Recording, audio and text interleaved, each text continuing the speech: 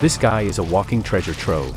He can snap an 881-pound log like a twig with just one hand. And his legs, they can smash through 1,322-pound rocks. And his head's like a sledgehammer, ready to bash through anything. But wait, his mouth's even more impressive. It's like a freaking Gatling gun, spewing out 30 caliber bullets.